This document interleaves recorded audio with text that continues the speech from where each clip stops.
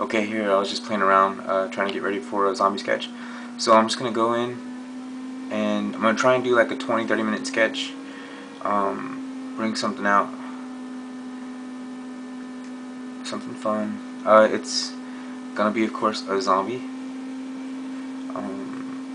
So I think right now I'm just kind of figuring a form and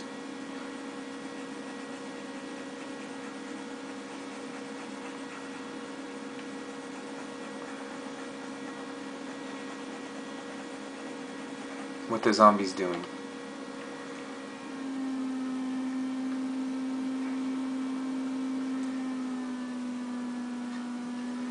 So right now I'm figuring he's gonna be intimidating by showing some teeth and his bloody mouth.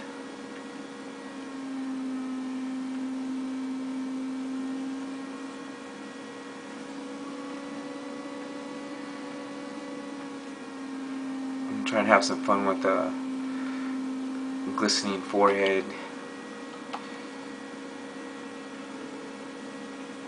Some skin tones up here.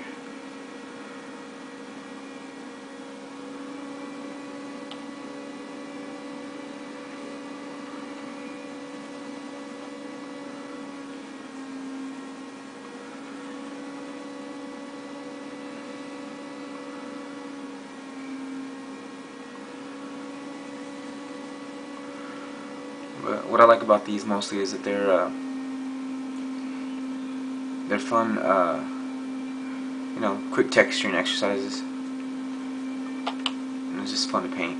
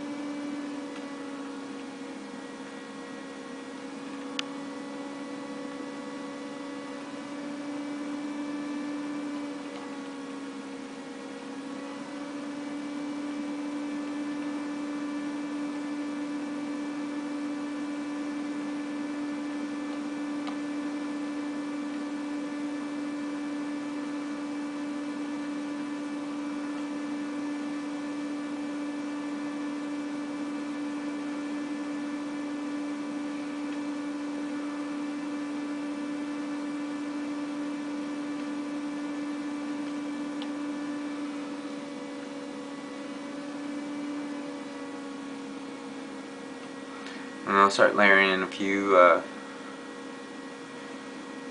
quick passes just to kind of bring all the tones together.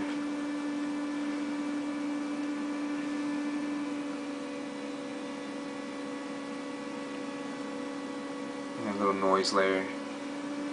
It also helps with kind of a little bit of a texturing feel. And I put it in an overlay.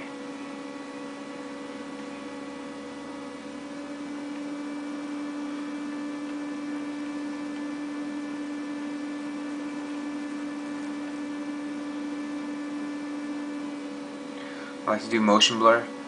I feel like it kind of gets a nice lighting direction going, and I use motion blur and Gaussian blur most of the time.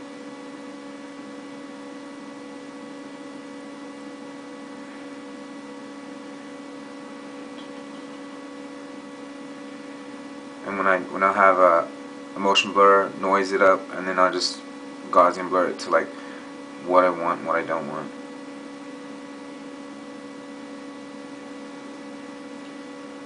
And then I'll merge everything and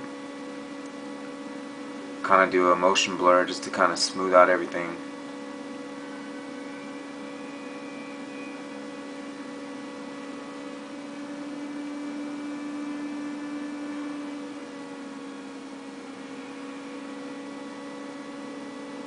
And then I'll level it out.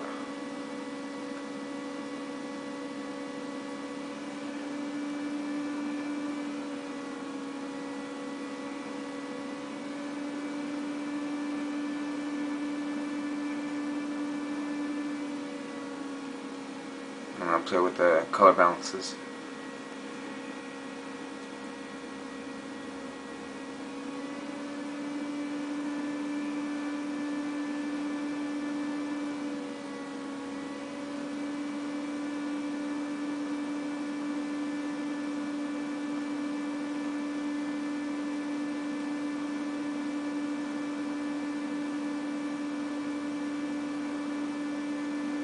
Cool thing is you can always play with your lighting and kind of get from, you know, lighting from the back side. I like the little cool lighting coming from the back of his head. That's fun for me right there. So I'll pick off that blue, kind of use that a little bit.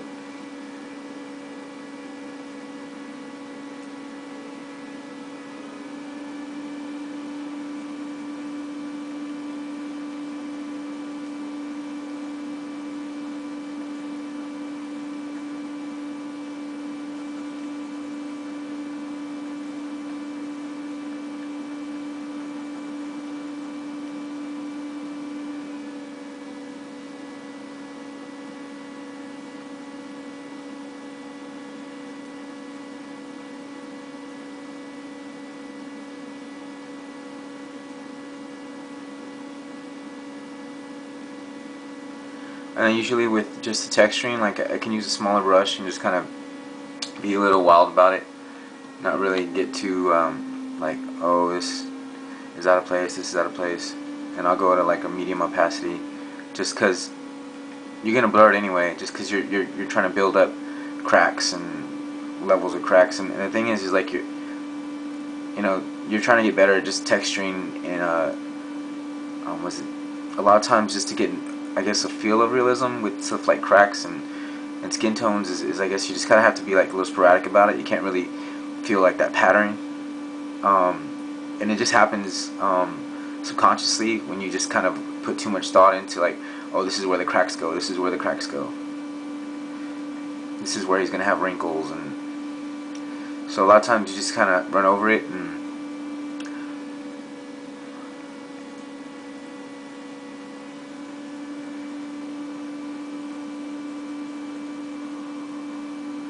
at the same time you could do a little bit of like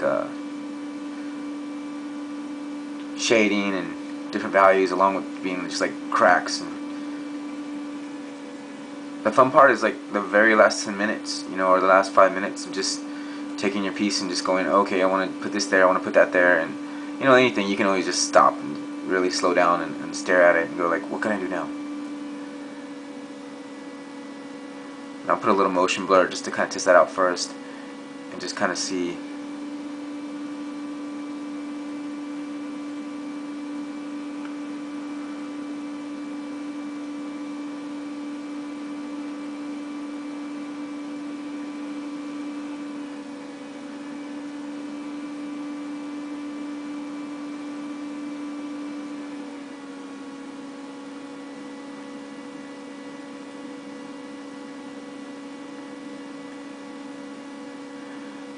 also gonna probably go for some kind of spot just to take the eye. And so I'll pick off colors from the area.